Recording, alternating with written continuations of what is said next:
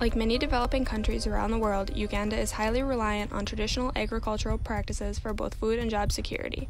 With a rapidly increasing population, many of whom are well below the poverty line, increasing food production and public health are a growing concern in many areas of the country. Unlike many African nations, however, Uganda is fortunate to have reliable rainfall and fertile soils, which provide suitable growing conditions for many of the country's staple foods, including the banana. Uganda is second only to India in banana production, with 75% of all farmers growing this staple crop. With this reliance on the banana, it is no wonder that many Ugandans are skeptical of the newly developed golden banana.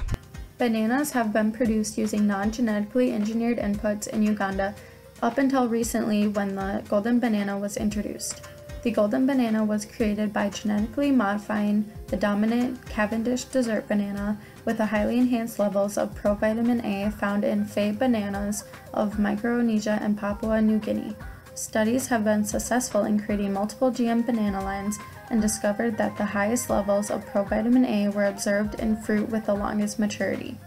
The target for the golden bananas was set at providing 50% of the estimated average requirement of vitamin A in vulnerable populations, specifically focusing on children under 60 months and lactating mothers. Also, the bioconversion ratios of beta-carotene equivalents to vitamin A were considered for both cooked and steamed bananas, since that is how bananas are commonly prepared in Uganda. While genetically modified bananas seem familiar to Americans, that is not the case in African countries.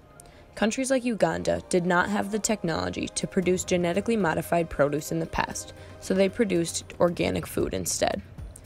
The effort to introduce a genetically modified banana to growers in Uganda has sparked controversy.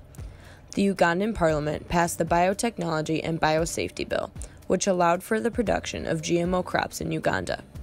Not only are residents torn over who supports the bill and those who do not support it, the Ugandan president, Yoweri Museveni, refused to sign the bill after Parliament passed it.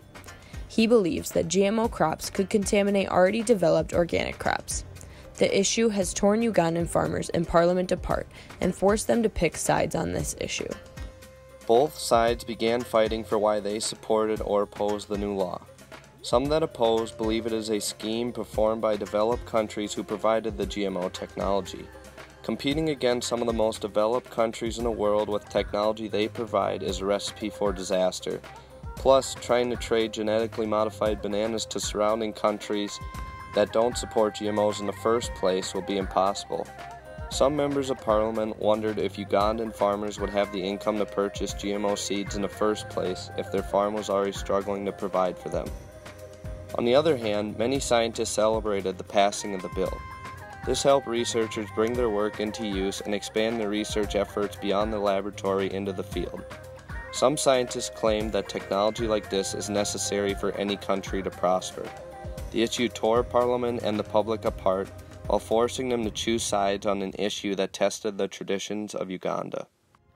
In terms of stakeholders, there will always be a controversy between those who are opposed and those who are in favor of the golden bananas. The scientists who developed them, along with some farmers and the members of Parliament, believe that these bananas are necessary for the health and nutrient requirements of the Ugandan public, while the community, the other portion of the farmers, and for a while the Ugandan president, believed that these genetically modified organisms, like the golden bananas, would disturb the local seeds being grown in that area, especially the non-genetically engineered bananas that could potentially be lost forever. This is their main concern, in conjunction with the possibility of the inability for the farmers to afford the new genetically modified seeds. Sustainability of the banana food system depends on environmental health, economic profitability, and social equity. Currently, Ugandan banana farmers are struggling with all three of these aspects.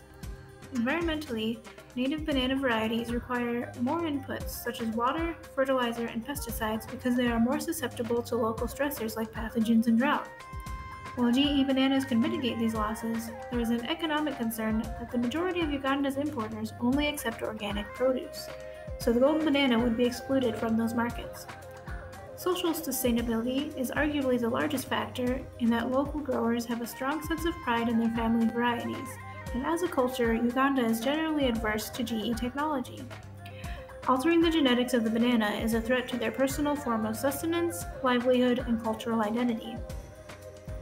While the crop is predicted to be on the market in 2021, the future of the golden banana in Uganda hangs on the process of communication between scientists and all Ugandans throughout the banana food system. It is likely that as the pressures of malnutrition and crop disease increase, GE bananas will become a more accepted option of production, at which point they could greatly enhance sustainable agriculture in Uganda.